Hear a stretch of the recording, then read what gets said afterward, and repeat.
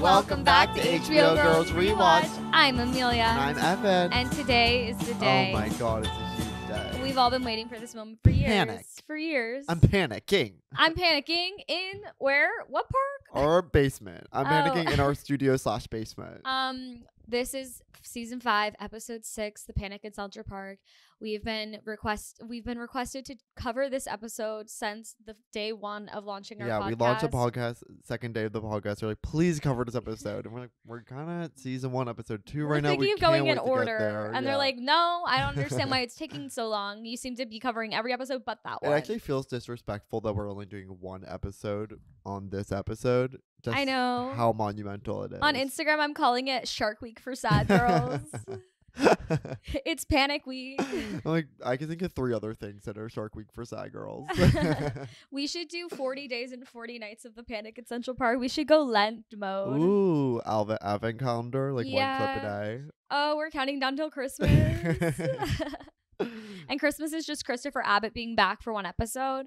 I mean, also, this is actually kind of major for the podcast. We've never had a guest back a second time. Yeah, literally. This is our Christopher Abbott. This is our Christopher Abbott. We're coming back for a little secret episode. Oh my god. And I think you guys are going to be happy with the guest that we have. Because you already know. Because you loved her the first time. Also, it's in the title and description. And I know, we're always like so coy with the guests before they come on. And then we're like, oh, actually, you're reading it right now. You're right. You knew when you clicked, girl. If you're just listening to audio, please feel free to check out the YouTube. We post the full video version. It's not just the vertical clips on socials that you see. Like, we do have the full thing ad-free on YouTube. But if you're walking around, if you're at the gym, I mean, welcome to our basement. Spotify listeners. We love you and never change. No, actually, this episode's all about change. You can change. You can change, and we'll get into it. We are so excited to jump into the Panic in Central Park. Our guests literally just texted that they're here, so we are gonna cross this off to them right now. OMFG, you guys! The Internet Princess is back. I love you starting with the acronym. OMFG? Because it's an acronym forward episode, if we remember right.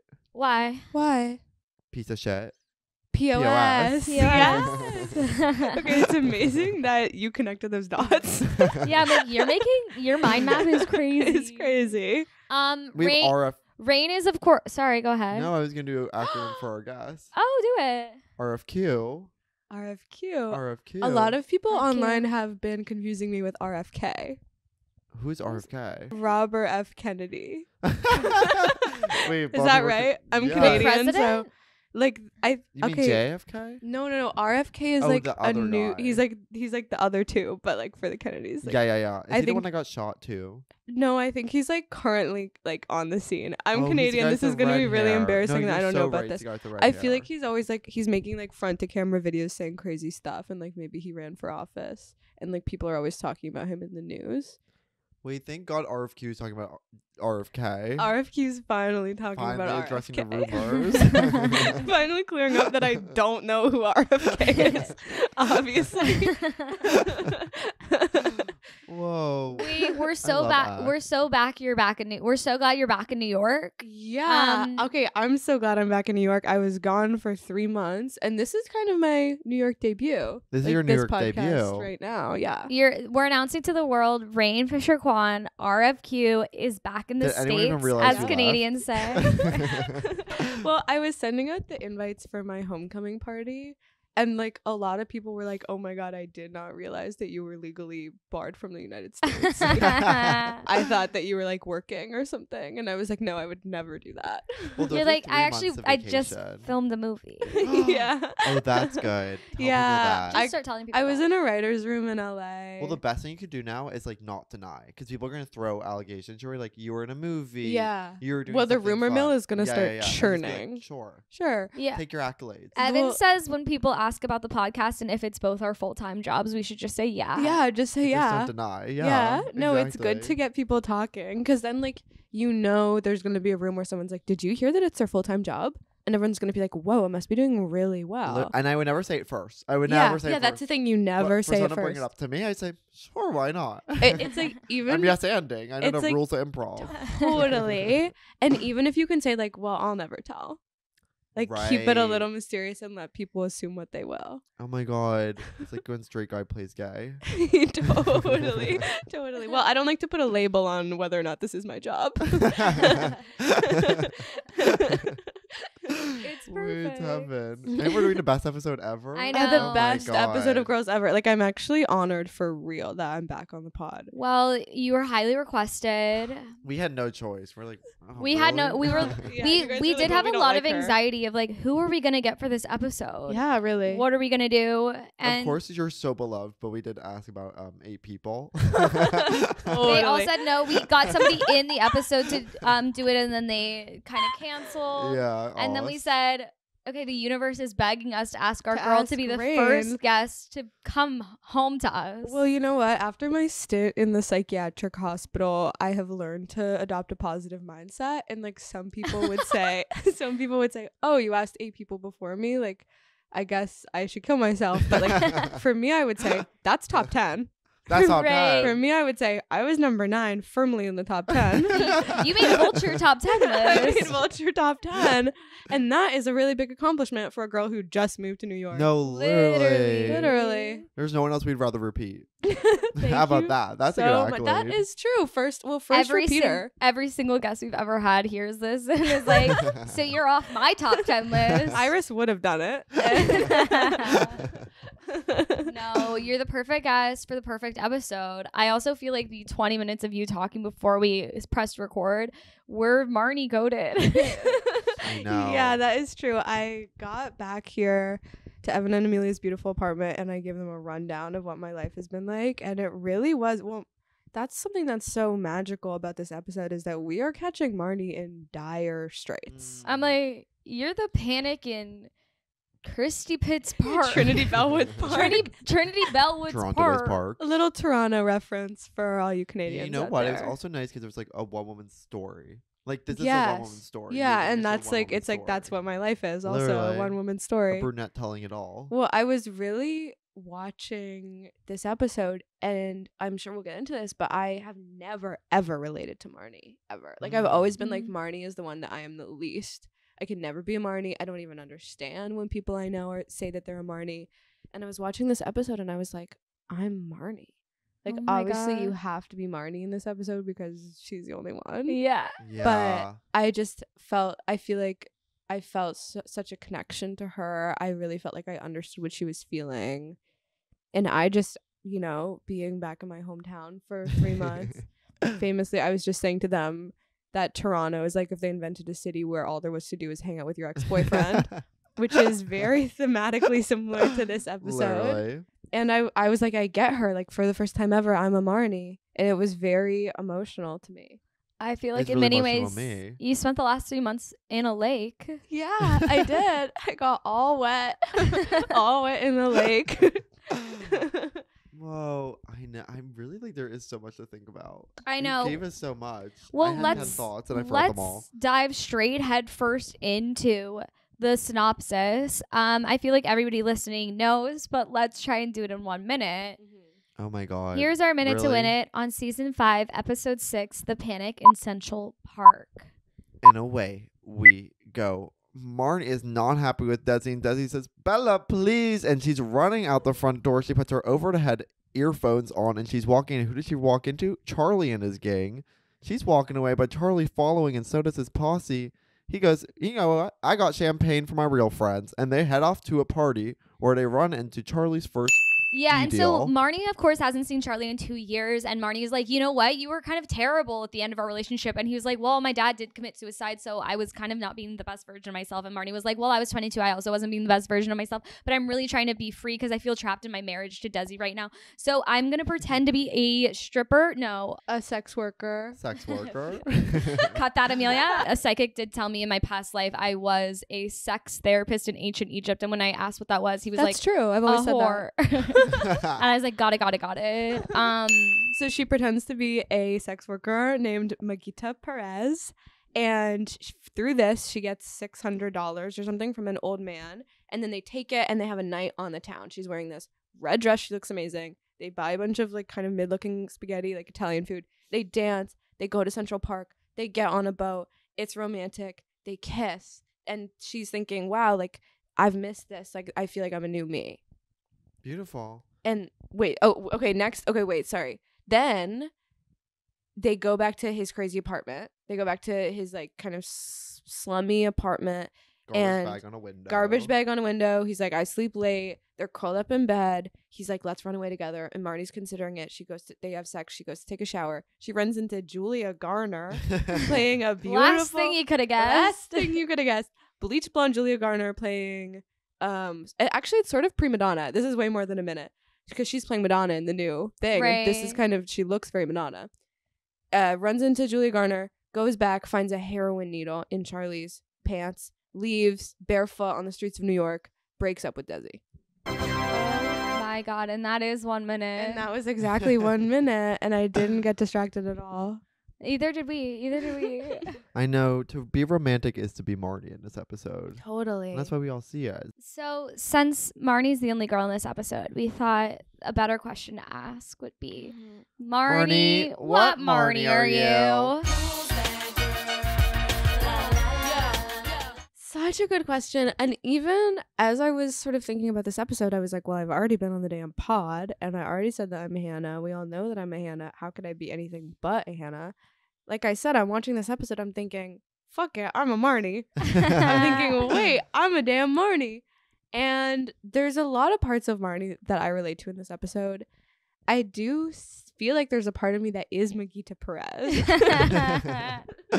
There is a real Magita-ness to me that I really felt. I think mostly I really connected with, there's a real sort of sense of yearning for Marty in this episode. There's like a dissatisfaction with her life and this sort of, there's this earnest yearning and this almost delusional yearning that she has for a different life. And you can see throughout the episode that she knows that what she's participating in is a fantasy.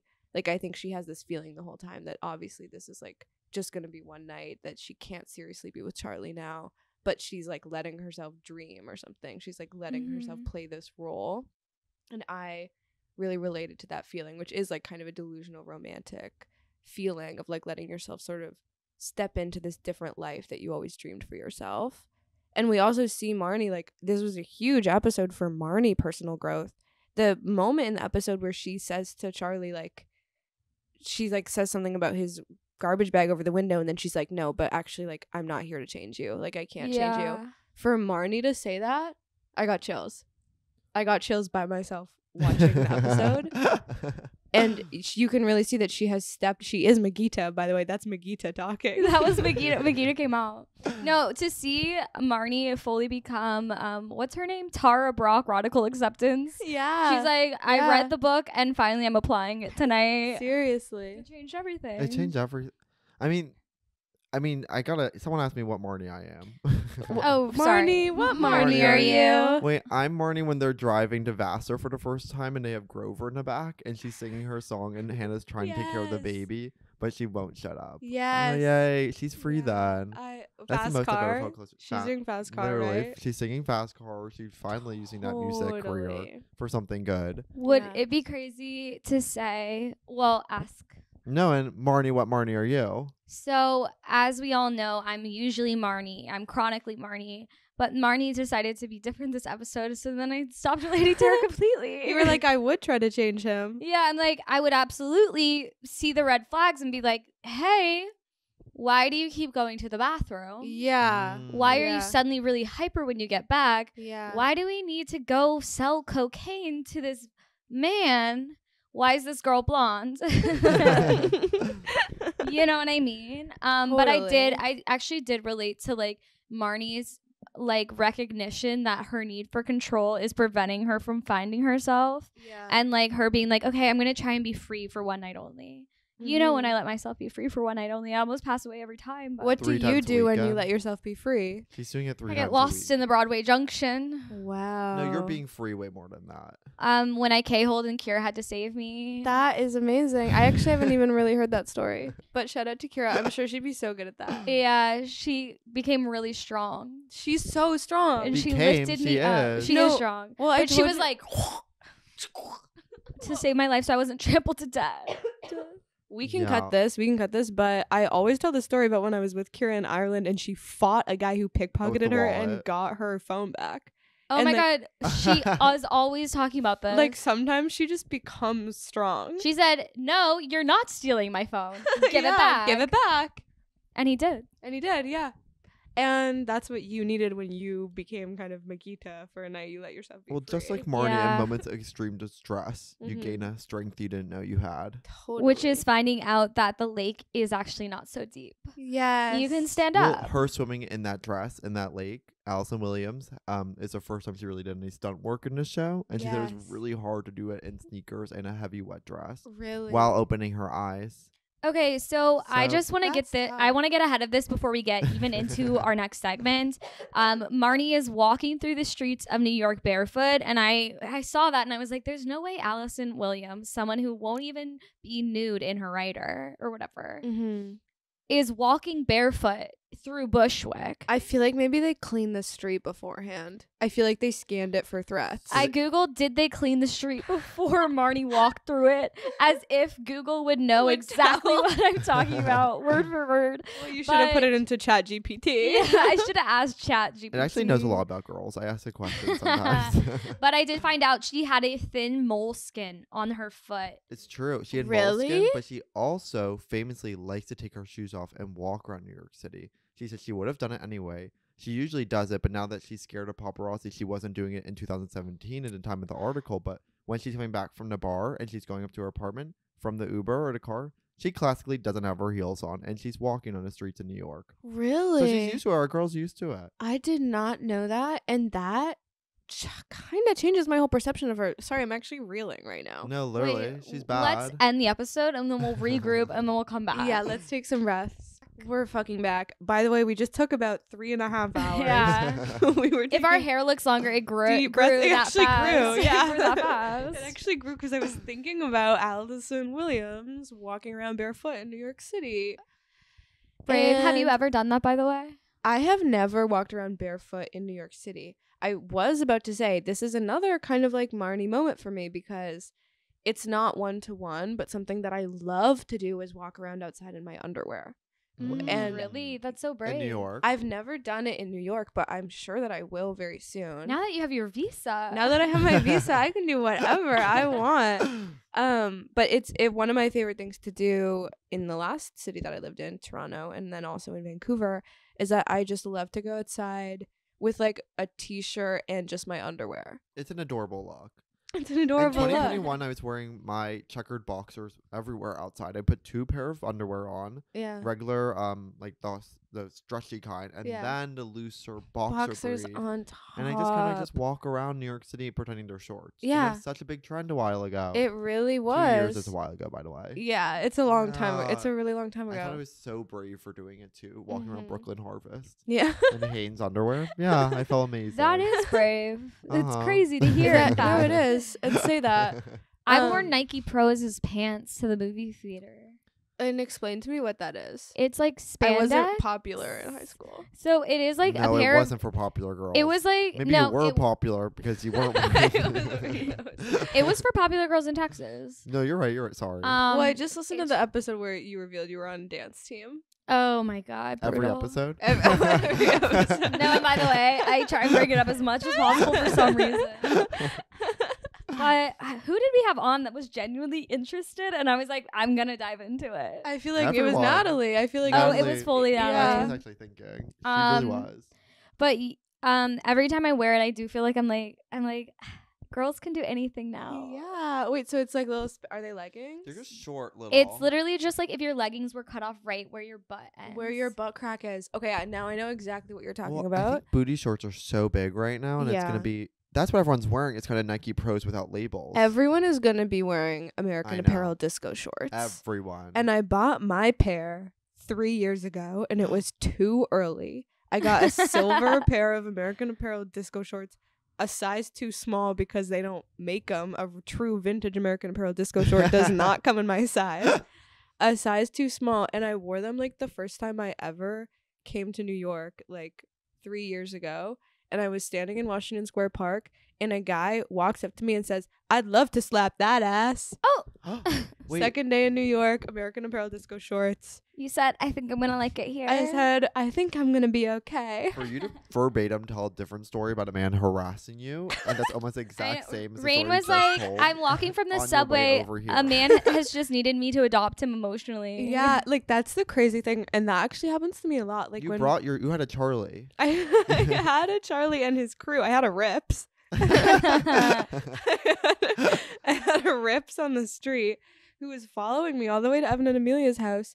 And like he wasn't like hitting on me. He just like really wanted to talk about his day. And he was like, I even feel bad sort of making fun of it, but of course he was a man who was following me and forced me to hug him, so it's okay. Yeah. But he was just like, yeah, like he literally said, I keep trying to talk to girls on the street and like they don't want to talk to me and it He's really a hurts TikTok my show. feelings. You forgot to mention there was a full film crew. Yeah, and he was saying, where do you live in New York City? And I was like, I don't want to tell you, I'm really scared. I just got my visa. Please. This is a beautiful app. Should we do? Okay, how are we feeling? Should we do scene by scene or just talk about our feelings? I mean, let's start at the beginning and see where we go. Yeah, let's start at the beginning. See where we Let's go. lean into Lena. So, just prefacing, Lena has watched the film The Panic in Needle Park. The Panic in Needle Park, which It is came like out in 1970s. Al Pacino.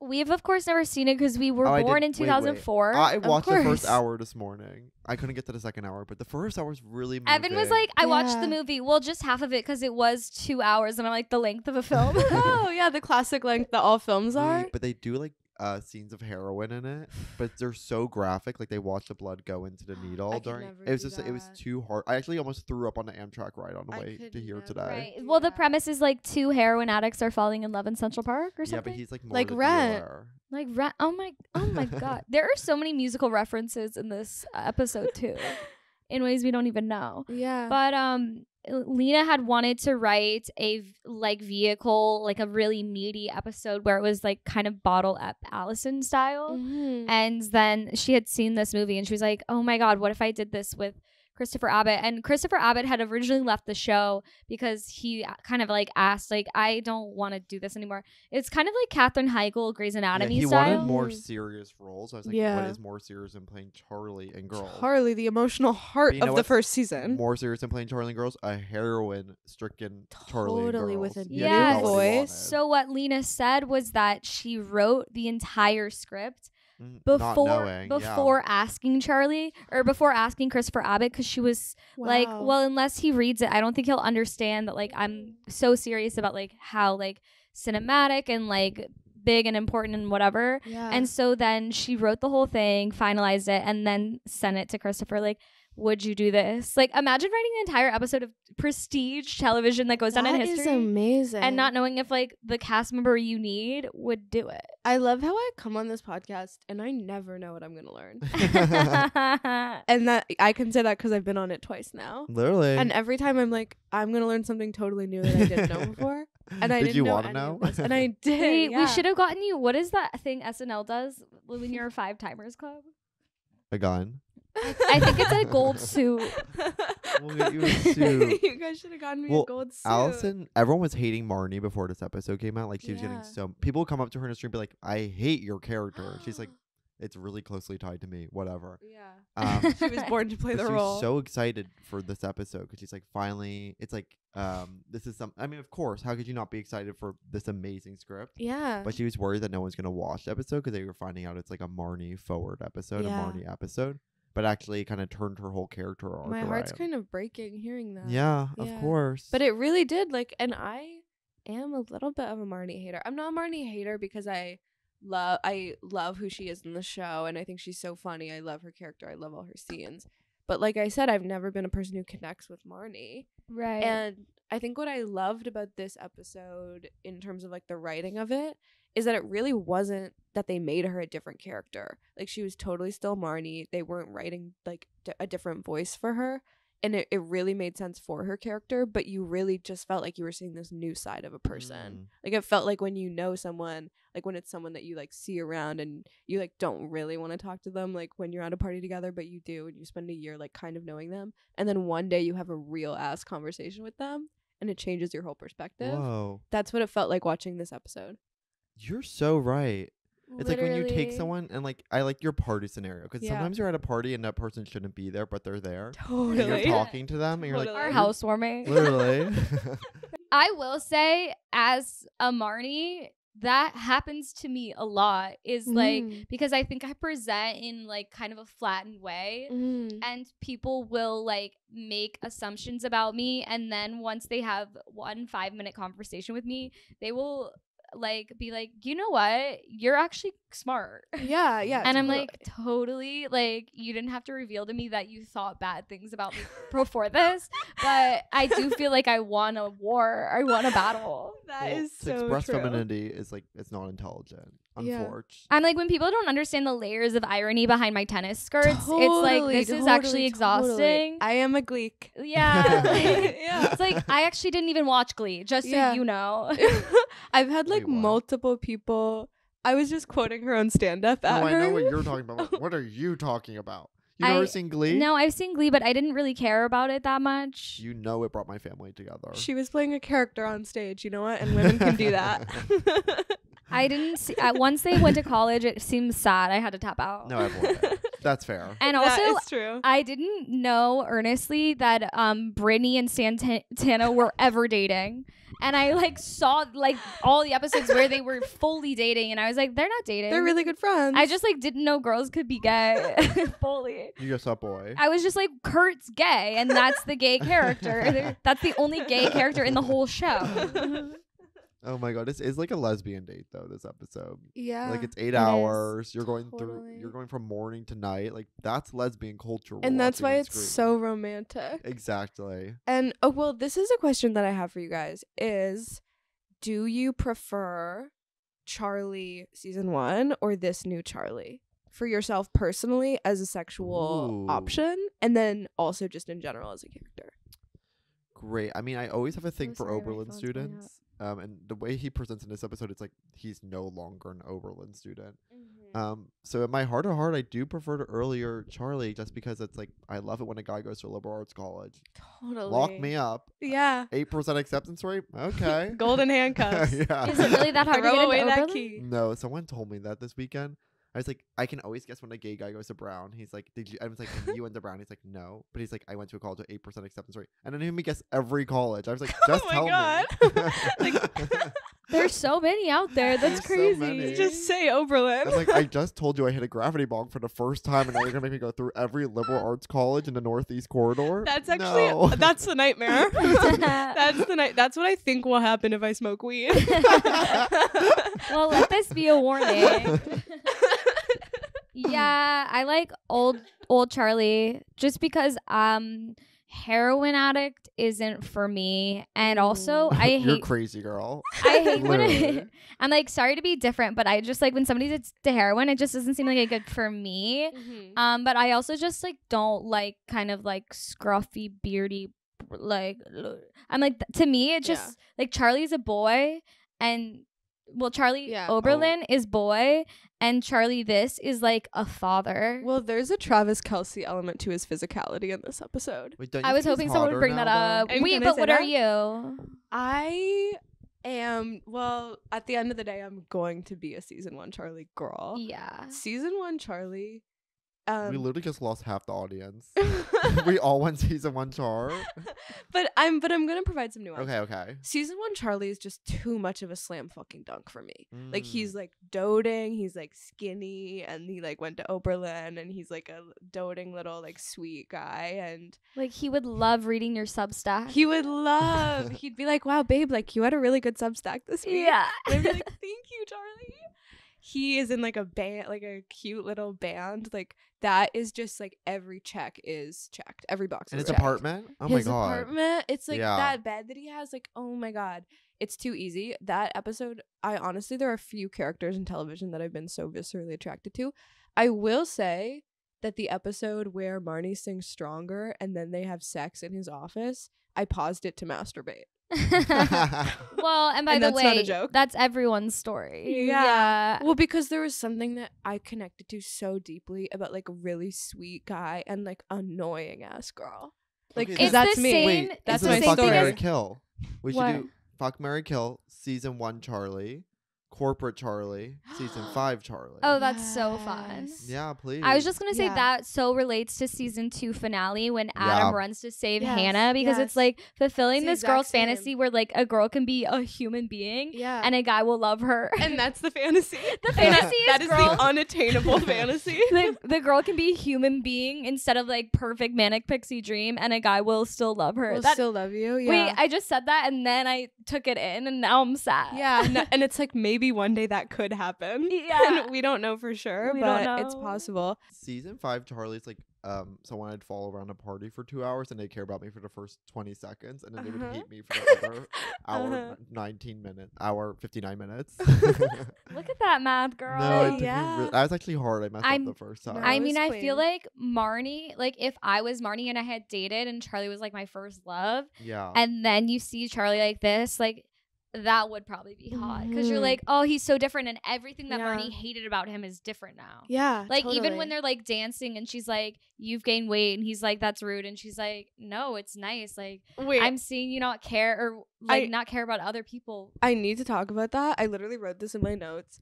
I love that scene so much because she's like, you've gained weight, and he's like, that's like mean, you shouldn't say that. And she's like, no, like you just like you don't, it looks like you don't care about what people think anymore. And it's like supposed to be a romantic moment or something, but I'm like, that's actually still really mean to say. It's like if a girl said that to me in high school, I would kill myself. It's actually still like not so nice, pretty bitchy. If any line of that scene was said to me, it would break me. It would break me, yeah. For sure. No, but Um, it is true. Like everything about him is different, and the Travis Kelce physicality that he has, I've never encountered in real life because I live in Brooklyn and hang out with Mm. comedians. But I think I would be very attracted to. Ooh, yeah, because there's only twinks right now in Brooklyn. Totally, yeah, unfortunately. yeah. It's a twink year. It's a like, twink have you year. ever seen that thing? Twinkier. The way both of you are like, yeah, of course. Of course. Well, have you seen that thing about how, like, according to the economy, like the length of women's skirts changes? Like when there's like a recession or something, like the skirts get longer, and when it's like a good economic era, the skirts get shorter. Of I think it's like course. that with twinks. Like there's like according to the economy, it can be a twink year or it can be like a Like Travis the bulk Kelce one year. Yeah, yeah. Food And is we're in more a twink expensive. recession. I can't wait to TikTok clip that. Oh my god. Fuck Mary, you go. I think fuck season 5 Charlie. He is so hot in this setting. He's sexy, yeah. And like, yeah, I get what you mean. Is of course like it's fun to date. I've never dated an addict. But I'm like, that could be fun for someone. For 5 seconds, and then I think I would date season 1 and kill season. Wait, but I think owning an app could be really interesting. I feel like you would love someone who owns an app. Yeah, so actually I'm gonna kill season 1 Charlie and then marry season 3. I would fuck college like Oberlin, and then I would marry app owner. Hello, we could have like a huge fridge. With that kind of app money, imagine we have an island in the kitchen, and then yeah, I'd have to kill Panic in Central Park Charlie. I think I would fuck Panic in Central Park Charlie.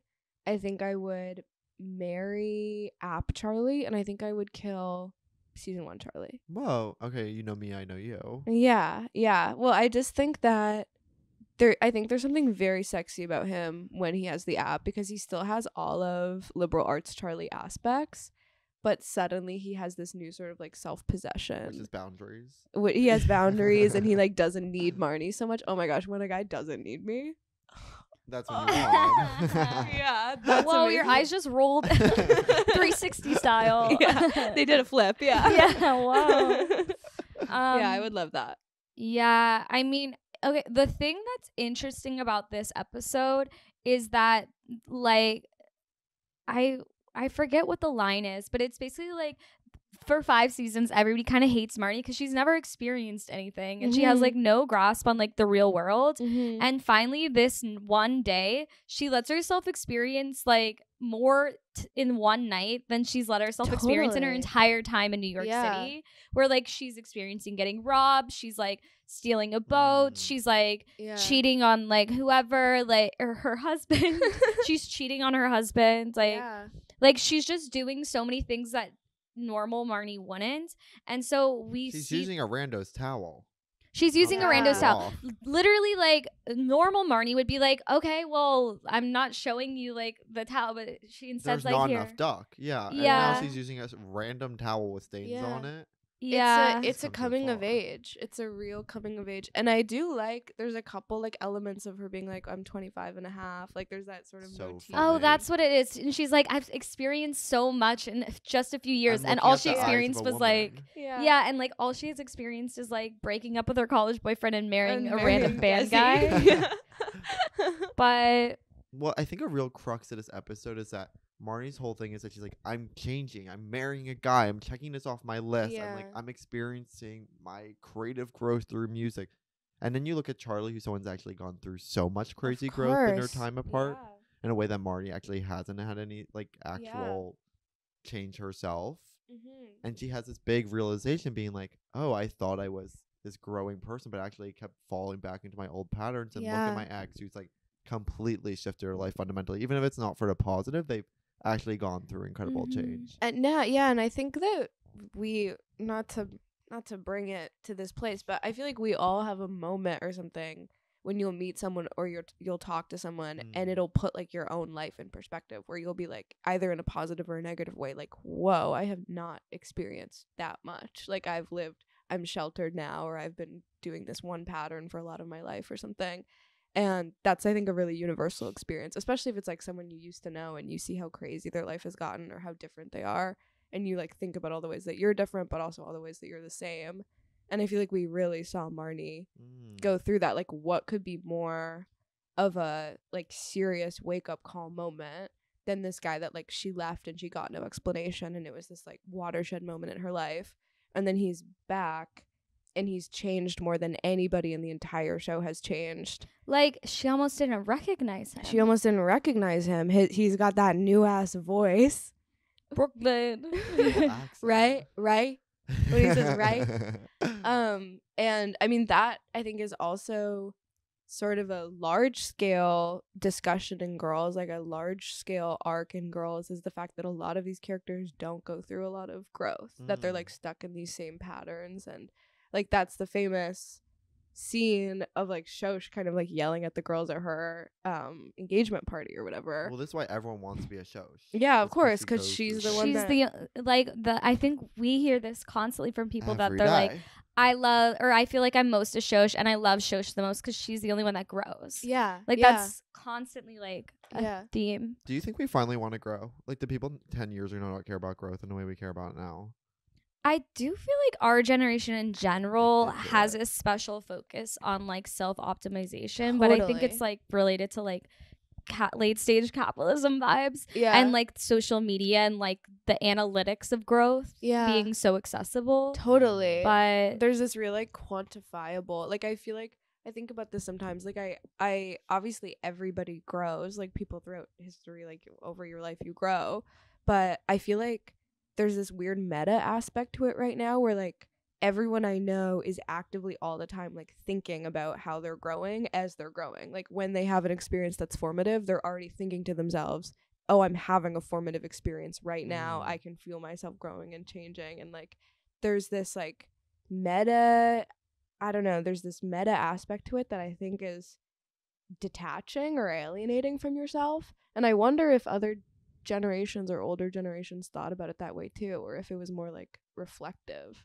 right. Well, I feel like it's such a trend that like people our age are like, I'm so much more self-aware and reflective than like my parents. Like my mom literally doesn't know she's like that. Whereas like you kind of know how you are. But I really do think it's because we like grew up online having to present who we are. Yeah. So it's like we have to be able to like recognize who we are and then present it in a post format. Like, I mean, we all had Facebook when we were 11. Like, so we were like already thinking about our life through the lens of how it's being perceived by others. Whereas I feel like people before us maybe didn't have so much pressure to like show what is happening in real time. Yeah, right? no, totally. Well, it's like the self as a product and stuff. And I do feel like all of the, I mean, they're millennials famously, but I feel like that is like a huge thing with all the girls, and especially with Hannah too, is that she is like so constantly looking at herself from above and being like, I'm this girl, I'm 25, I'm a 25-year-old in Brooklyn, this is my life, like this is what the arc of my life is going to be, everything that I'm experiencing is this part of my story, which is also like a classic writer thing too, Right, it's like her doing coke to say she's done to say coke. she's done it, like everything she does is to say that she's done it. And I think that also is maybe what is so shocking for Marnie about Charlie, is that he really is this different kind of person, like, Yeah. and especially the person that he is now, like that is a type of person who is living in a type of way that is so different from, like, if Hannah was living like that, she would be blogging about it. Like, Yeah. she would be like, can you believe I have a garbage bag on my window? Like, Yeah. my life is so crazy. And I think that there is that aspect of the new Charlie that is probably very, like, shocking to Marnie, or really jolts her out of this sort of cycle that her life is in. Literally. Whoa, that was a beautiful point. You know what's crazy is, like, so the very end of the episode is Marnie getting into bed with Hannah and Fran. And that is like a reoccurring thing at the start of like the first 3 seasons. We always cut to Hannah in bed with somebody else.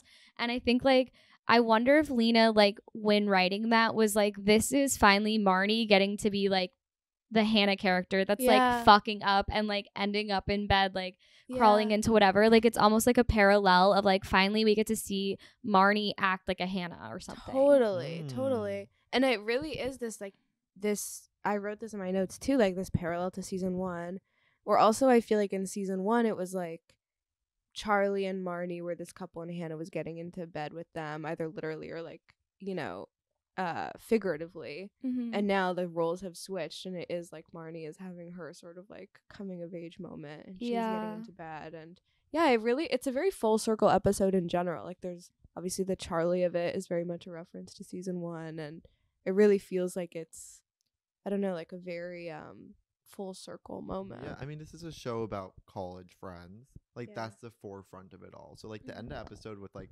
friendship being the kind rival, it's so defining for what our 20s really looks like. Yeah. Like, it's like you're going back to your friends. That's your family. It's your chosen family. And she's able to get into bed with Hannah even after so much. Even after her marriage, like, it's her marriage ending, so what she chose to be her family, she knew was never her family, and now she's going back. Yeah, it's really a beautiful thing. I literally wrote in my perfect way to notes. end the episode. Yeah, I wrote in my notes that the moral of this episode is being 25 and a half.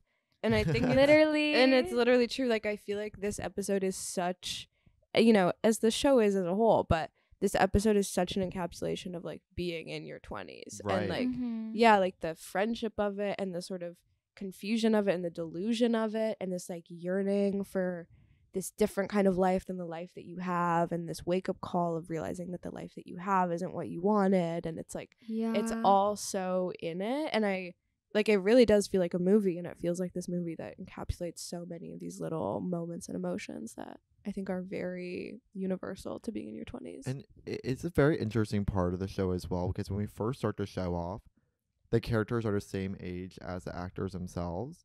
But now we're at a place where Allison Williams is 27, and she's playing a 25-and-a-half-year-old who's actually like a 27-year-old who has like a really successful career and has so many things happen to her, and is mature in so many ways. In a way where she has to like kind of take a back step in her life to be able to play Marnie still. That is so interesting. I always think about that with Broad City, just because it's like they're playing these like little rascals that can't get their shit together, but it's like Abby and Alana are literal girl bosses, like running, writing, and starring in a TV show, and they're in charge of like all these people's like they have so much responsibility, and they're like, let me write for a character that has no responsibility and doesn't grow. And it's like they're actively growing. Like, no wonder by season 5 they're like, I think we have to end this. Yeah, and I know so many people like that, and I've felt that in different ways, like when I'm writing essays, when I'm writing other stuff, like all of the stuff that I think can feel interesting, like especially when you're crafting a story, like you're drawing from parts of yourself that are like old, or when you were undeveloped, or when there was stuff that you didn't know, because that's where you have to put yourself in order to like build an arc or a narrative. But I think it is a really strange experience for like anybody who's telling a story like that, because you have to like regress yourself, like you have to put yourself in the shoes of like before you knew something. You have to constantly be like digging up these like old stories or these old like ignorances and that kind of stuff. Old ways of seeing yourself, even. Old ways of seeing yourself. And I feel like that's a problem that so many like showrunners have, where like you start off writing the show about what it's like to be like a shithead, a 22-year-old shithead who doesn't know anything. But by the time you're writing it, you're like a famous, successful, responsible, like 27-year-old or something. I mean, it's even like I just remember like Parks and Rec. It's like at one point it's like, well, Leslie Knope has to become a senator. Yeah. Right? Like it Yeah. started small town, but it's like this girl is such a girl boss and she has so many like heroic moments that like serially speaking, like we have to make her in charge of a mountain now. It's blurry what happened there. Yeah, no one knows actually. Yeah. And there's one no way to actually find knows. out. Yeah.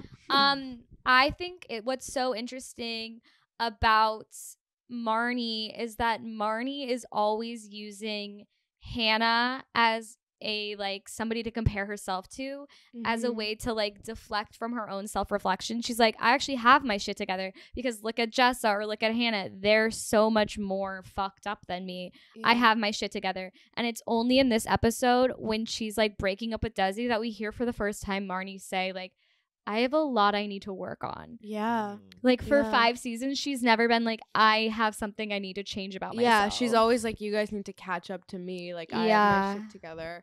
And then Desi's like, you're gonna get murdered, which is one of the So best funny. lines ever. Yeah, wait, so let's dive into Desi and Marnie of it all. The episode, of course, starts with them in a fight. The wall's still not up. The wall's still not up, so I don't know if you've seen the last few episodes right before this. I'm out. It's been a while. So Marnie lives in the Lower East Side in a studio, and Desi Chinatown even. Yeah, and Marnie's like, we need more space, and Desi's like, I'll install a wall around the bed to make it a 1-bedroom. And Marnie's like, fuck He's saying you. build the wall. Yeah. Not Desi being build a wall. And Marnie's kind of Democrat style, like, I prefer if you didn't, and why don't you ask me? And so I think there's still tension there, but Marnie's clearly mad. Desi hasn't really acknowledged, like, or honored why Marnie is upset with him, and instead is just trying to like play music and like charm his way out of it. And she's like, you need to respect that I'm having these feelings, and until you do, like, I have to get away from you. She recoils from his touch. She's so annoyed. She's like, I have to get out of here. She goes on the subway. He says he's gonna kill himself. He says he is so drama. And she's like, no, you're not. This whole episode, by the way, I was like, Marnie is killing it. Like, there's just so many moments where I'm like, get him. Like, he's like, I'm gonna kill myself, and she's like, you're not gonna kill yourself. You're a narcissist. You're too obsessed. You're too obsessed with yourself. You're not. Like, stop whining. I will argue. I think a wall would have helped in this situation. If they had space to kind of separate, it would have really helped. She could go to the kitchen sink. Yeah, exactly. For a second. It would have helped her for a second. Also, not to bring up, I'm literally bringing up Rips so much. And by the way, if you didn't just watch the episode, it's the random guy in the UPS costume. That's like part of Charlie's posse. Yeah, he has like one speaking line. How many times you wrote Rips in your note? I wrote the first on my notes app for this episode. The first thing that I wrote was the name Rips, and then later in the note, in like I was doing like a bullet points of stuff to do with Marnie, and I put the name Rips again just to make sure that I kept bringing him up as I am now. This is a dream of every actor who's never booked a big role before. But it's like, I have one line. I'm gonna make it count. He did it. Yeah, I hope he's on Instagram because I'm gonna make a clip of just us bringing up Rips, make a montage and instant collab post with him. This one's for you. No, and he carried this app. But there's a part where like Charlie's like, say hi to Rips, and Marley's like, Rips, are you from West Side Story? And I was like, Marnie, like, you're being so funny. Marnie being so funny because it's like she's talking to 4 drug addicts on the street of Bushwick. They're literally like, you gotta go do a cocaine deal tonight, bro. Yeah. And she's like, you're referencing the wrong musical. Yeah. She's like, your name's Rips and you don't know that much about musical theater. Yeah, but can you imagine getting upset with your boyfriend? You're like, I have to cool off. I have to walk around to warehouses of Bushwick. I will say that is like a crazy choice. Yeah. Her like grout fit So, with her little sneakers. She looked beautiful. That's my the other thing I God. was thinking. This whole Gorgeous. episode, like obviously when she's in the red dress, she looks amazing. Of course. But even when she's in her sweats with her hair up, no makeup on, she looks amazing. her little messy bun, I'm like, well, that messy bun. Drake would have loved her. I'm like, if that happened to me, that's not what the subway would look No, like. It would not look like that. for But me. such an iconic imagery. So pretty. And it's ridiculous. There's that one, we're like skipping ahead in time, of course, but like after they get all wet, like after they fall in the water and they're on the subway, there's that one shot. laying like that. The shot seen around the world, the screen grab seen around the world of like her head on his shoulder on the subway. It's the most beautiful picture. That's the screen grab that launched 1,000 like, hey, texts to people's exes. Literally, it like we don't know how dangerous it was. Yeah, like Lena did not know what she was doing with I'd that. actually there's before and after Tumblr. Yeah. We need a documentary, kind of investigative journalism style of like what that photo's ripple effects were. It's ripple effects. No, seriously, like, we do not know about the implications, the international implications, the consequences. Because I mean, this whole episode is kind of a like text your ex episode. Literally. It so is. Yeah, it so is. Well, I'm wondering, I think if we're going to talk about Charlie of it all, it's like, I think her hanging out with a drug dealer is like, she wouldn't usually do this, but there's kind of the effect when you're hanging out with your friend who's on drugs or is like so high energy. It rubs off on you. Yeah. It's like when your friend's going through a really crazy manic episode and you're like, oh my God, I'm having the most fun of my whole life. It's like, she's kind of secondhand getting high. Totally. All my friends addicted to Adderall, but not telling me they're on Adderall, and I'm like, they are just so fun to talk to. Yeah, but I'm trying and to keep suddenly up. I'm feeling really focused. Yeah, exactly. Yeah. But okay, I feel like the inciting incident of the episode is, or how we know Marnie is gonna act different or is about to do something crazy, is when they're on the street and Marnie's kind of like pushing him away, and she's like, why would I hang out with you? Like, I'm gonna put my headphones back on. And then she's like, I mean, her speaking so directly to Charlie is something she never did in season 1, by the way. Like, she was like, I'm so annoyed with my boyfriend, but I'm not gonna tell him. She's 25 and a half now. But now that she's 25 and a half. Yeah, of it's course. different. But the whole thing is like, you treated me terrible and you suck.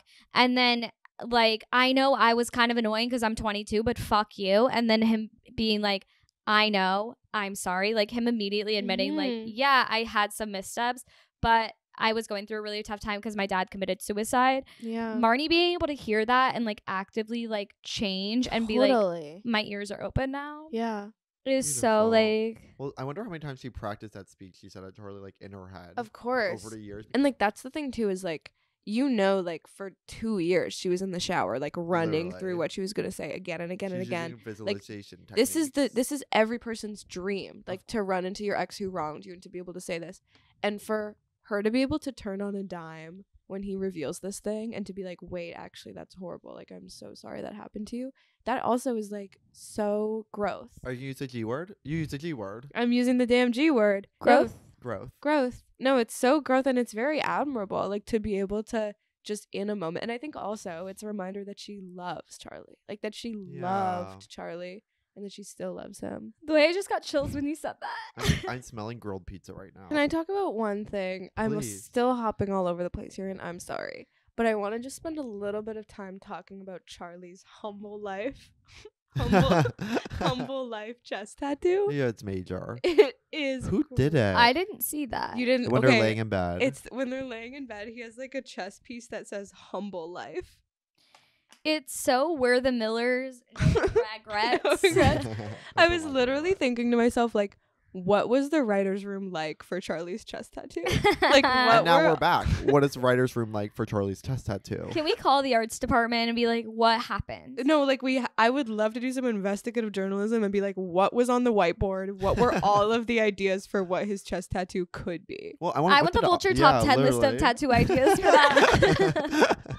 Well, I was thinking right away that there was this guy in my high school who had his own name tattooed on his forearm.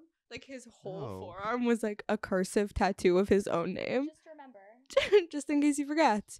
I've always wanted R and L. For right and left. For right and left. Yeah. Because I have right left dysphoria. I don't know my right and left. It's why I don't know how to use a key. Well, what about... They're so hard. Don't do that to me. That's actually really ableist to do it to both of us. I am being problematic with a capital P. This is a rough ass episode for our careers. The American Idol bleep is gonna be everywhere.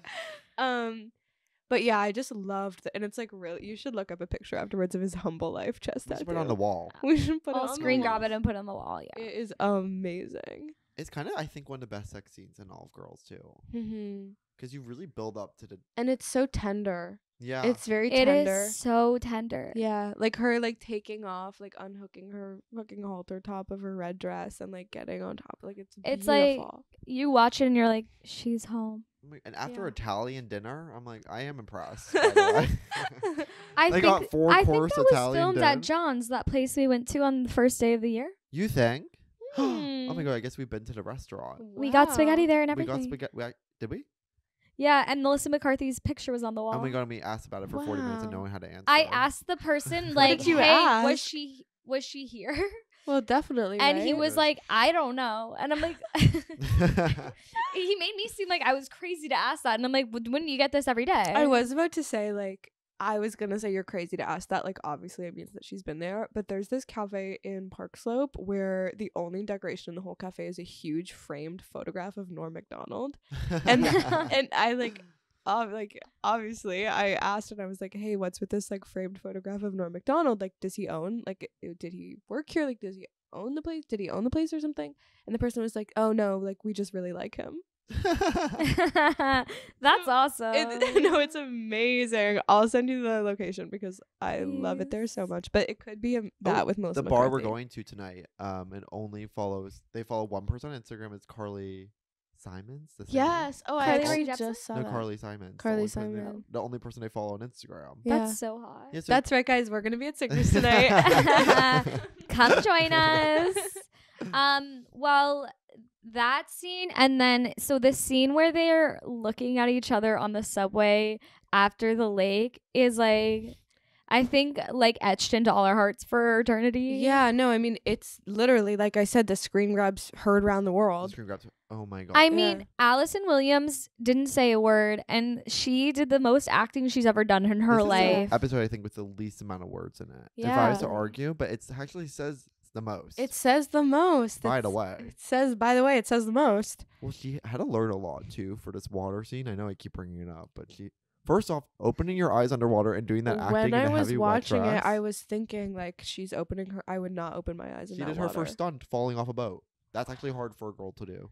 Wow. I love the movie The Descendants with George Clooney and Shailene Woodley, and there's this one part where Shailene Woodley like jumps in the pool to cry because her mom's dying, and it's like whenever Marnie was in the pool, I was like, she's having her Shailene moment. It's so funny for Shailene to be your reference point for all actors in water. I know.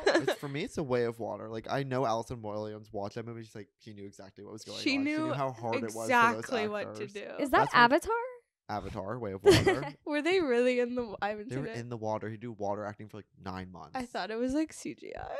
No, Christopher Nolan's really talented. That's amazing. And I bet a crazy. woman yeah, would I be able know- to do cool stuff too if we gave her that much money. Sorry. Totally. If we I gave bet Melissa Allison, McCarthy should use Allison her. could have made Way of Water. She knows exactly how to act underwater. Literally. Quote tweet that. Wait, I'm Um, like, okay, should we do scene by scene though? Okay. Okay. Do we even care about the vintage store? Like Well, a little. Can we finish the Desi convo? Yeah. Oh, right. Let's finish Daz. Sorry, we've been getting No, it's sidetracked. okay. So back to Desi Marnie. They have been fighting a lot. Marnie's just not really feeling like they're very compatible. And I think she says in this episode she always knew the marriage wasn't going to work, but she wanted something to work for once, which is so 25. She's like leading with hope. yeah, God forbid. delusional romantic. But she sees like Charlie's heroin and is like, okay, I got to go deal with my real life too. Yeah, And so she walks back. Desi is on the steps of their apartment in what I assume, like, waiting for her to get back. And she says, I don't want to do this. And Desi says, do what? And she says, be married to you. Wow. You're an actress. when you said that to me, I felt like for a second I was like, wait, were we married? Like, and my heart broke. I also think I botched it. I think he says, where were Where were you? Where's your shoes? Where's your ring? Which is like he's never been that observant before. Yeah. and he No, said, he's truly seeing her for the first Yeah, time. literally. and you know what? His When senses are heightened. when she says, I don't want to be married to you, and he's just like, okay, Yeah. yeah, I guess go do what you He need goes, to do. remember to hope.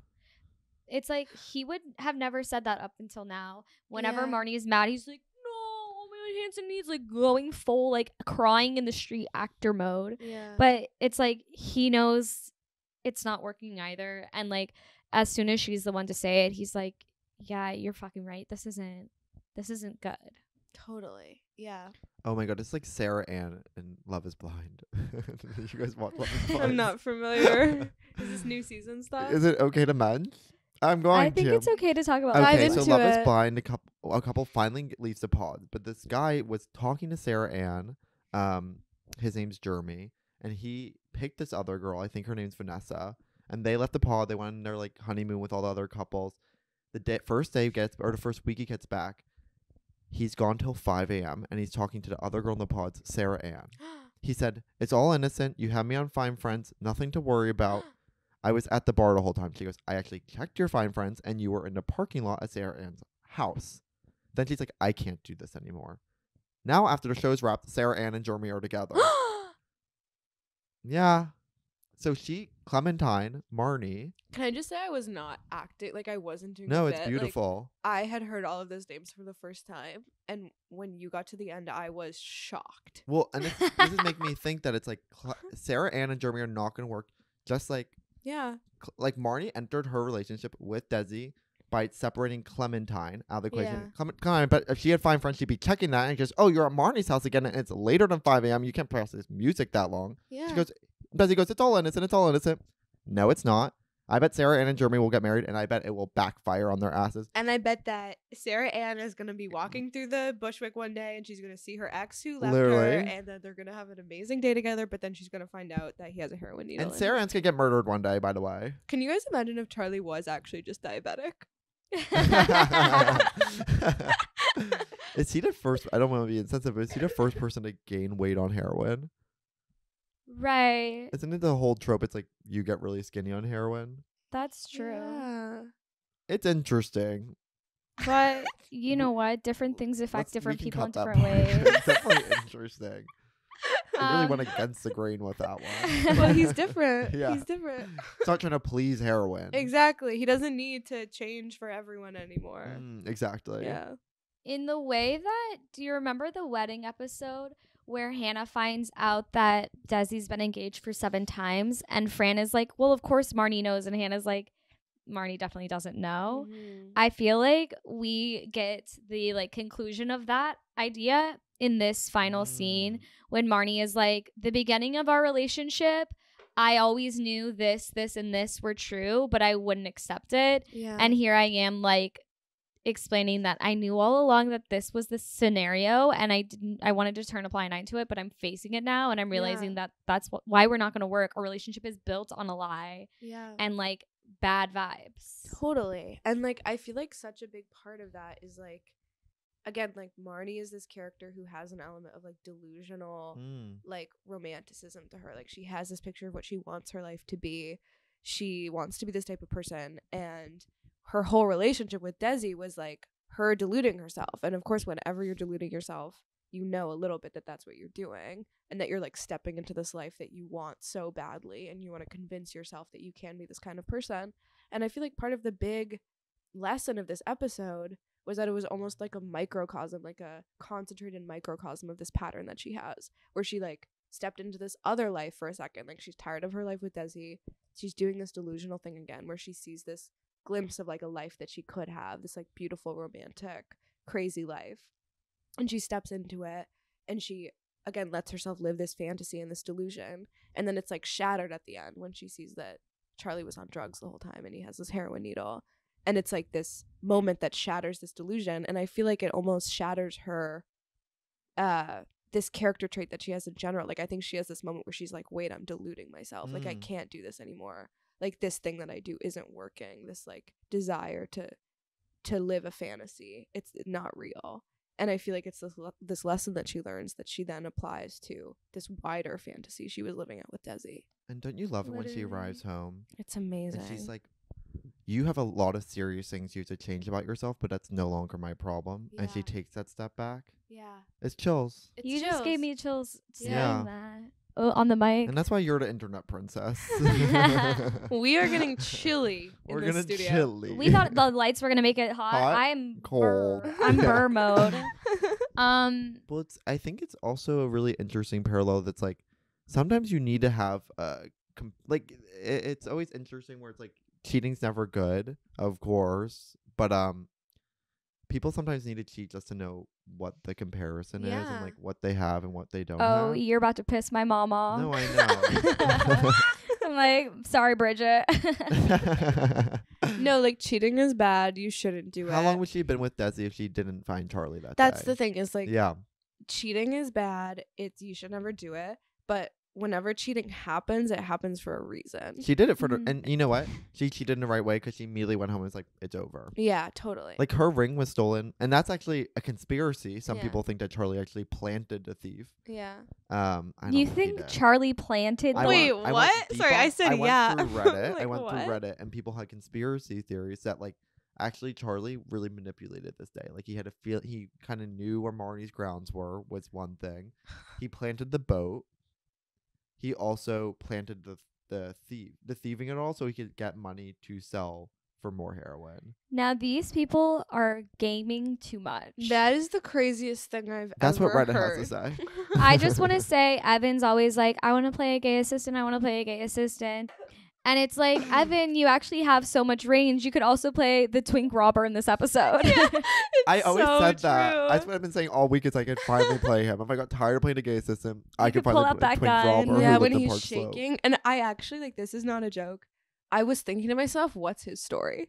Like, Literally. We need a bottle We need a episode bottle about episode about him and his story. This because is like very improv. He was this kind of this whole incredibly episode. compelling. He was so compelling. He Like, was, his eyeballs just a were kid. compelling. He was shaking. I was like, oh, what? Like, what is his life story? It is surprising Marnie didn't get murdered there. Like, Yeah. Desi was right. She's like, robbing still happens. Like, yeah, Marnie, bitch. Yeah, And you Marnie. know what? Still The foreshadowing, happens. the first scene about Maria from West Side Story, I was like, Yes. this is foreshadowing Marnie's death. And then she lived. You thought she was gonna I die. thought she was going to get shot down by the robber because he was a jet or whatever. Can you imagine if they just killed Marnie? It is so West Side Story to have a knife and then there's a gun. Lena Yeah. Dunham's like, y'all are mad? Well, I'm going to make her change her hearts and minds and then I'll kill her off like you wanted and you'll reap. And then you'll really feel bad. You'll really feel bad.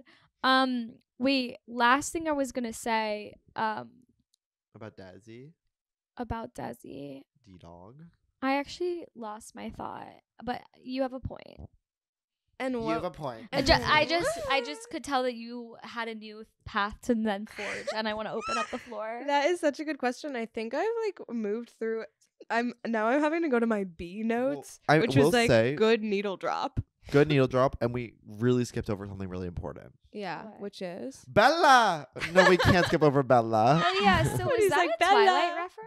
that's what I literally thought. Is he referencing Twilight? But does he like would not watch Twilight? No, I think it's like Italian, but like that Hmm. line is like the line heard around the world. It's like we have like I think I'm a voice of a generation. It's like and Bella. And Bella. I really want that to become a TikTok sound. You know how like the bodies, Rachel sent it like into Charlie XCX things like popping up right now. Yes. We need a Desi like Please. Desi Bella. If anybody out there can make that happen. Well, I think that like Hannah Horvath's "I'm a voice of a generation" is for like girls like me. What Desi's Bella is for like dirtbag guys. Like it's the Guys same. named Tony. Guys named Tony. Guys named Desi. Guys who wear a necklace. Like Yeah. that is their like aspirational. Like fuck, that's so me. Like that's real. You know, Bella. Bella. You know what we have to dive into though Uh-oh. is ultimately Marnie's stint as Say it, sex worker. Marnie cosplaying as a sex worker named what? Magita Magita. Perez. Magita Perez. And when she first says it, she puts like a little Spanish accent on it. Like she's like Perez. Well, I'm she like, does a you James straighten your- Bond style too, which I think is crazy. She goes, Magita Perez. It's like, oh my god. It's also like her hair's pinned straight. She just went to dry bar. Like Yeah, you're not confusing no She one. has a fresh blowout. I'm like, if she was gonna be a lesbian for one episode, it should have been that episode because that other girl was gorgeous. And they had an amazing little moment they're both 25 and a half. where Marnie's like, how old are you? And she's like, I'm 25 and a half. And I don't even know what I even was thinking to myself, like, what does this mean for Marnie? Like, what is she realizing? But she realizes something. I think she realizes that so just before this scene, she's getting the red dress in the store and she's talking to the salesperson like, so much has happened to me. I'm 25 and a half, by the way. And like, it's so like her being like, I'm so wise. I'm such a woman. And the salesperson is like, yeah, that makes sense. She says she's 25. She's recognizing like, oh, I'm still just a girl too. Yeah. Like, cause she can so clearly see in this other girl in the same way that she can see in Hannah and Jesse, like, you're a fucking mess. Yeah. She's now like, oh, she just said the same line as me. Maybe I'm just as messy as every other 25-year-old. Totally. It's a looking in a mirror. Except that girl is a real sex worker. Yeah. Presumably also experiencing things that Marnie can't imagine. Yeah. A real magical part of this episode is like, anytime you're in a situation and you're like, I should have said that in that moment. You know what I mean? Yeah. Marnie says everything she should have said in that moment during this episode. Like when she gets $300 in cash, she's like, and I can't go above the 10th floor. I'm scared of heights unless I get $200. And I'm like, you don't remember my jeans, another 100 on there. And that was so cute, by the way, when she's like, I'm scared of heights. That's like, I was like, oh, girl, you're a genius. She's so dainty. Well, for a long time, I don't do this anymore because now I'm a grown woman. But something 21. that You're what, 24? I'm 22 years old. And I've outgrown this sort of childish little charade. But something you can do to get a guy to really like you. I feel like maybe this is like a Rachel Sennett tweet I saw when I was 18 or something. Or maybe I hallucinated that. But something you can do to get a guy to really like you is to be like, oh, I'm scared of the dark. Like when you're in his bed at night. LOL. Like to be like, oh, sorry, I'm actually really scared. Like I'm scared of the dark. And it's true, like they love it every time. They're like, hey, don't worry. Like guys love it when you have a little fear. I mean, it's the classic, like, let's see a scary movie. And it's like, oh my God, I'm going to be shy. I'm going to be really scared. But it is like Marnie goes bartering mode in a way I've never seen before. No, totally. Like, I'm like, there's so many moments that it's like, Marnie, like, who are you? You're being crazy, girl. like to be like, I'm actually the 10th, anything above the 10th floor, it's too high. I have a dress rental fee unless you want me to show up in jeans. I'm like, Brilliant. since when did you learn about like the history of sex work and Yeah. like the prices you could name? No, she made it up. Magita and a work. She The saw him price. pull out that wad of cash and she was like, I can get a little more of that. Well- And then we kind of crossed us off and them on the street. Marnie has $600 in cash. Charlie's being like, that's not usually your scene. And she's like, you don't know what my scene is. And then we go into this amazing song called Hair Tied Up. Yes. Which if you listen to the lyrics really closely, you think it's just a fun, rappy song. Actually, they're kind of talking about growth in the moment. She's like, I can be whatever you need me to be in whatever moment you need me to be. And the guy's like, I love it when you grow is like actually part of the lyrics of the Really? song, which is really awesome. Well, I literally put in my notes, it's like one of the best needle drops in the show. It's so fun. It's so fun. The Yeah. music is so good in this episode. And then we're kind of going to an Italian restaurant I guess that Amelia and I have been to before. They're feasting out. A guy's on an Yeah. accordion. Have to say it's not that expensive there. It's pretty affordable. I but- was literally about to say, like, you have $600 and you're ordering spaghetti. And Yeah, they're like, let's get garlic bread for the table. Nailed it. Nailed it. Red wine. Perfect. And it's a beautiful. There's so many beautiful sequences in this. There really are. Yeah, it's Like, very evocative. This is the highest point. And like this is when you really like see them really coming together. Is this Mhm. kind of moment where like there's a little bit of wine, a little bit of food.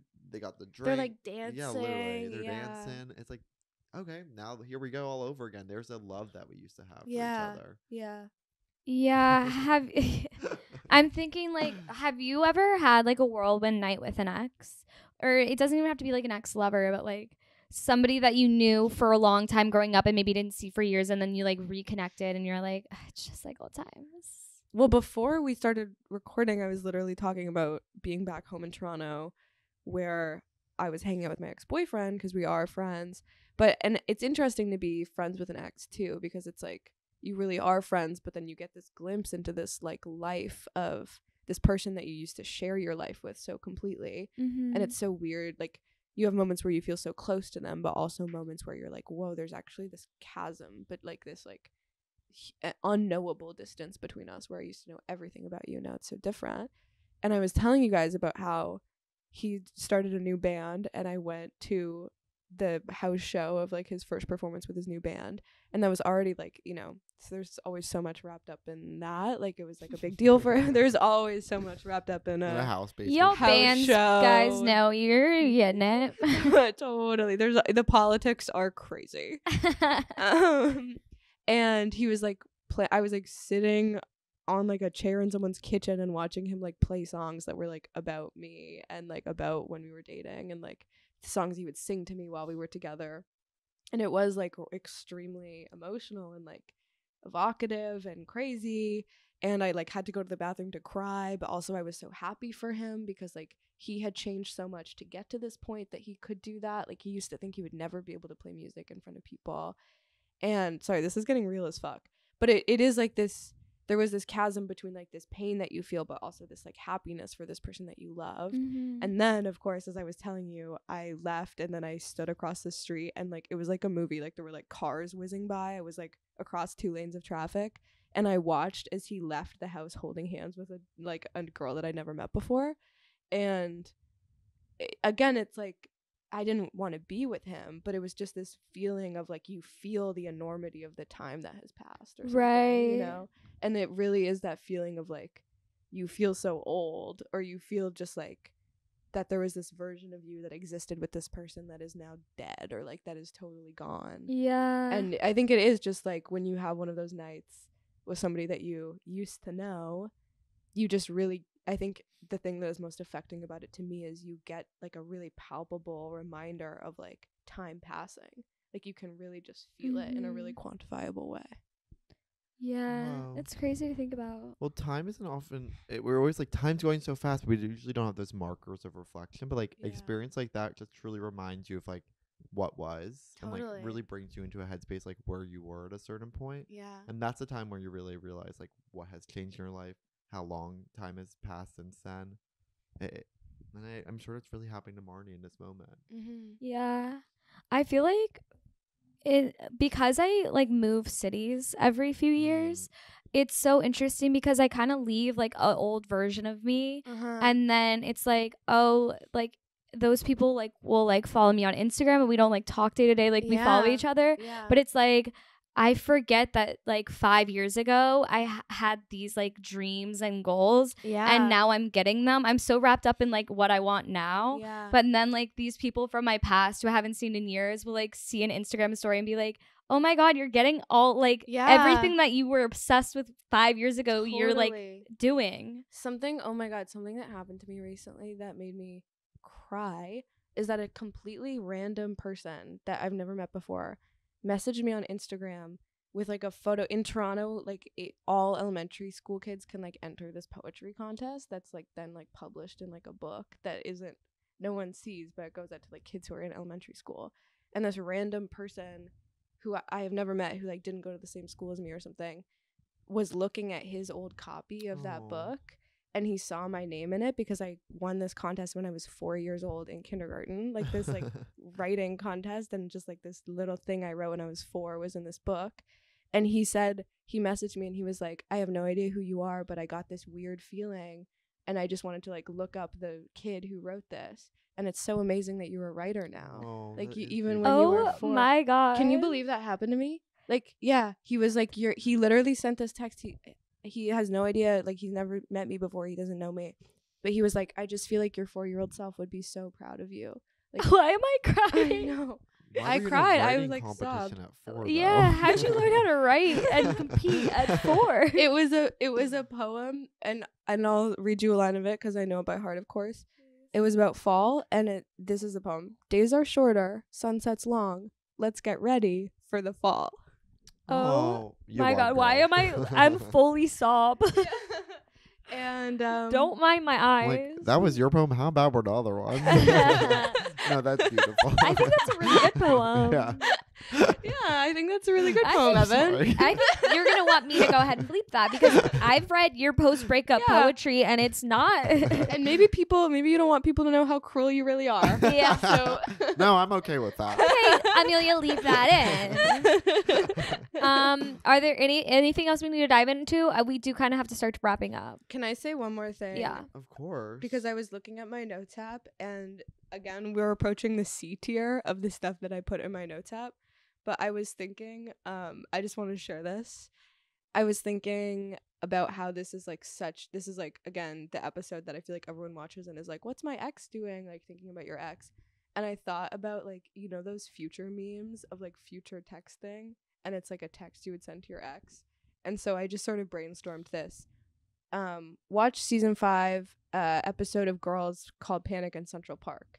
Made me think about how you were my girl and I panicked. Oh, now that's a poem. Wait, So- I'm gonna make that meme. That's shareable. That is shareable. That's content, baby. Yeah, that's content, That's baby. just a little something I was cooking up. I should be writing a book, by the way, right now. I'm Yeah. under contract, but I spent about 40 minutes on that last night. This is part of the pre-writing stage of writing the book. Totally ideating. Yeah. Ideate. Yeah. Well, I think let's wrap it up. Let's do Okay. rapid fire. Girl, get your Glock. It's rapid fire time. Have you ever recoiled from a lover's touch? No. Do you think Charlie's been online stalking Marnie over the last few years? Like once or twice. Are you trying to please everyone still? Yes. You are my family. You know that? Yes. Have you ever pretended to have a job you don't? Yes. Is that not your boat? It is not. If you fell in a lake, would you be chill about it? I would not, because I'm scared of leeches. Oh shit. Ooh. Because of the Chronicles of, or what happens? Those leeches? Hey, what are Oh you my talking God. about? And Hey, Neil what Patrick could you- Harris was in the remake on Netflix. Hey, what could you possibly be talking Do you know that movie? Have you ever rode the subway with wet hair? about? Yes. And there's like the baby eats a table. Yeah, Chronicles of Hey, I Lemony think you. Snicket. I think you had a bad dream. It's Lemony It's Snicket. Lemony Okay, sorry. Would you chat on would you cheat on your husband if this scenario presented itself to you? No, Wow. Do people get robbed anymore? they do. Do you need all your stuff? No, I don't. What's so fucking funny? I don't know. Why is everybody such a fucking disappointment, Rayne? I don't feel disappointed in anyone. Oh.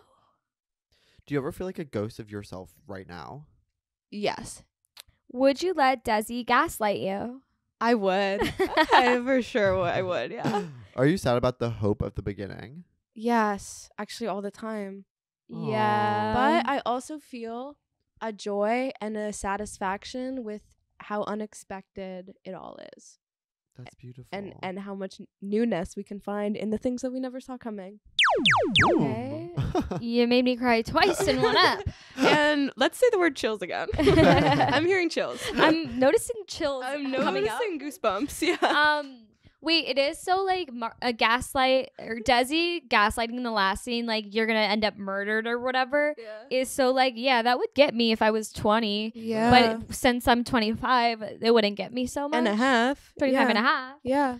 Well, It's so the one clip that we posted of Adam and Hannah, it's the season 4 finale, I believe, where Adam is like, me and Mimi In Rose a are prenatal over, Mhm, like, mhm. and basically like begging for Hannah back, and Yeah. Hannah's like, no. Yeah. Every comment is like, I would have folded.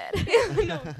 Well, I was just thinking, it actually, I can't even imagine how much strength it would take for Hannah to be in that situation. But everyone's fucking growing. Everyone is Everyone's growing. Like season 1 where No. all she Oh, I guess wanted even was Adam. Jensa. Like she would do anything for Adam.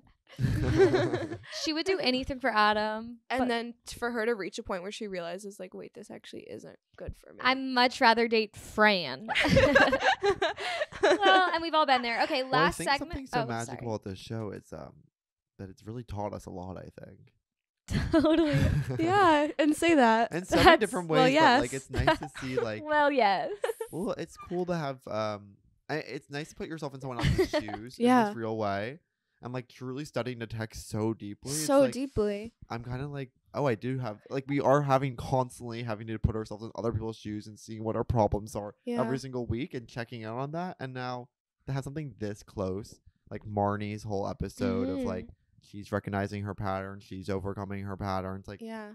come on, And- that is I really truly recognize a pattern this week too. Yeah. While And watching this episode, I am not just saying this, like, Lena, I hope you are listening. There are genuinely so many, like, scenes from Girls or so many plot points in Girls Yeah. that genuinely, like, had a material impact on my life. That, like, made me realize something about who I am, or, like, made me, like, the scene where Hannah's mom is like, you don't want to like it's tough being married to an odd man. Like you don't want to spend your life socializing him like a dog, making the world a friendlier place. That genuinely changed my life, like had a material impact on the Chelsea types God. of relationships that I was in. Oh my god. And Well, it really this like is changes Lena's your favorite life. episode she's ever written. Really? Uh-huh. And that makes sense. Yeah, of course. It's a masterpiece. And you would too. And you would too if you wrote Well, 'cause it. she Yeah. really wanted to go for something that was very movie-esque and like Yeah. try to really bring it into this, but like I mean, on. it is really, there is something to be said for these bottle episodes that she Mhm. writes. I don't think there's a single bottle episode that everybody isn't like, that's one of my favorite TV episodes I've ever seen. Like, yeah. this girl knows how to write. Like, Beach House is so specific. Yes. The sit-in where it's like she found out about Mimi Rose and it's all in Yeah. that one apartment. Yes. Like, all of these standout episodes. One Man's Trash, people are always loving that one. Yeah, like, well, it's Lena Unleashed. Like, I feel like where Lena is, like, she shines as a writer in so many ways, but I think the thing that she is so exceptional at as a writer is her exploration of, like, relationships. mhm. And I think that what these bottle episodes do is that they are just, like, character studies. Like, she's sort of unburdened by, like, plot a little bit, which, of course, she's also very good at writing, but she gets to just do this one thing that she does so well, which is these, like, Mhm. complex and nuanced and crazy relationships between I wish she people. did High Maintenance. Yes. I love her do only bottle ups. Yeah, no, Literally. totally. Jemima got to do High Maintenance. Why couldn't Lena be Why involved? couldn't Lena? Yeah, get her in the room. Please. Why don't we let her do more things? She should do everything. No, she is getting a lot right now. Though. Okay. She's doing 3 so things in much a right pipe. now. Yeah. Yeah, you're right. But if you have enough free time to come to our couch, girl, we'd love to have you. Lena, let's hang. Okay, we have to close out. This episode's so long. One more segment. That outfit in Brooklyn. That's where we compare Brooklyn then versus Brooklyn now. Is there anything in this episode that you think couldn't happen? I think it's pretty timeless, but It's timeless. I have some good ones. I think okay. first off, over-the-head earphones. This is not a good example, but we're really Bluetooth centered right now. And those really You mean over the head earphones with earphone. cord? with cord. Yeah. Yeah, Or yeah. Really?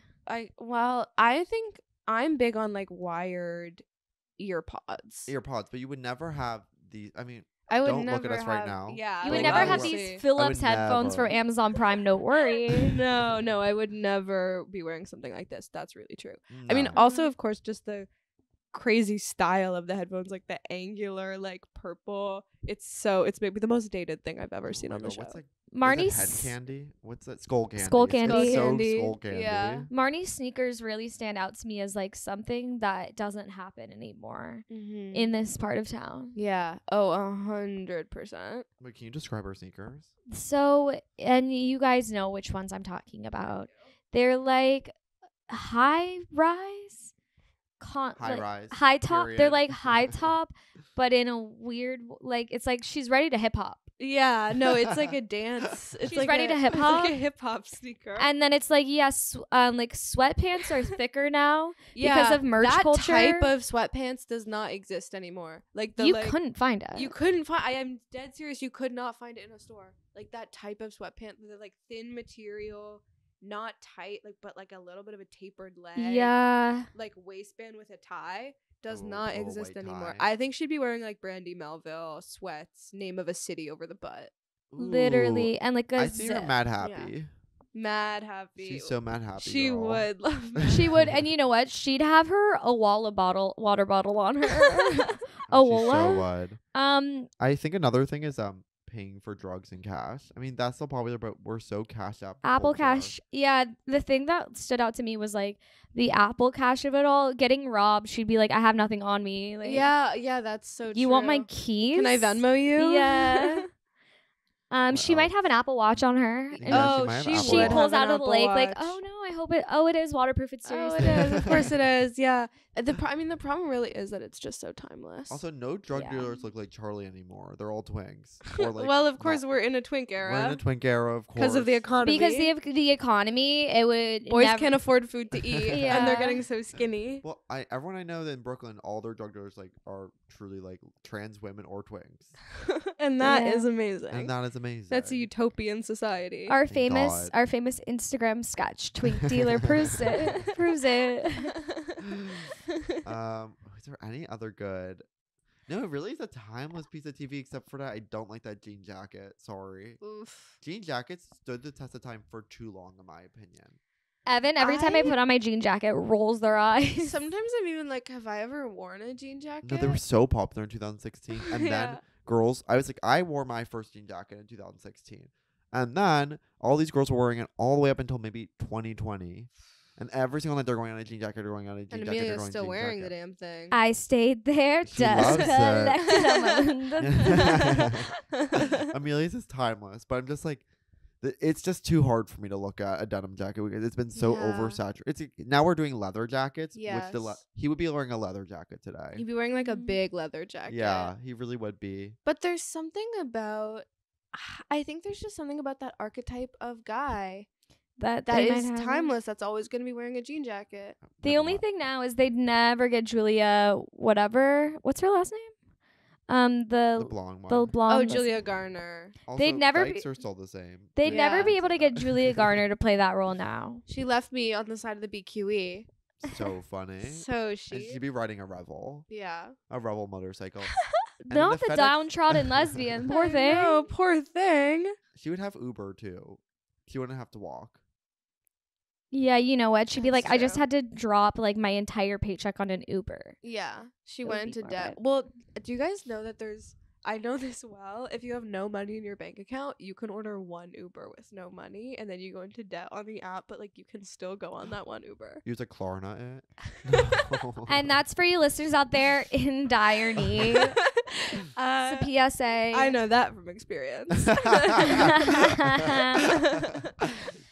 Okay, well, we do have to wrap it up. I know this episode was longer than usual, but you have to understand why, right, guys? You got a champion Thank yapper on the God. Rayne, thanks so There's much for being to talk. on. Thank you for having me. When we texted you less than 24 hours a day, Yeah. all caps, we need you to help. You I was literally. in Boston when a text was sent. That's Really? How, yeah, so Wow. much has happened. Well, You I flew in. actually cleared my schedule ahead of time, hoping that you guys would Oh ask. my God. You So- just sensed it. Yeah, I sensed it in the air. Well, I'm so happy to be on. and we're all going to Speedy Romeo's after this. We're We so glad are. you're back We're- in New York. I'm so happy. New York feels better now that you're here. Yeah. I've been feeling that too. Yeah. And if you guys don't read Internet Princess, get on it. That's weird that you haven't already been there. But Rayne is also about to do a bunch of interesting things IRL Ooh. New York. So stay tuned for that.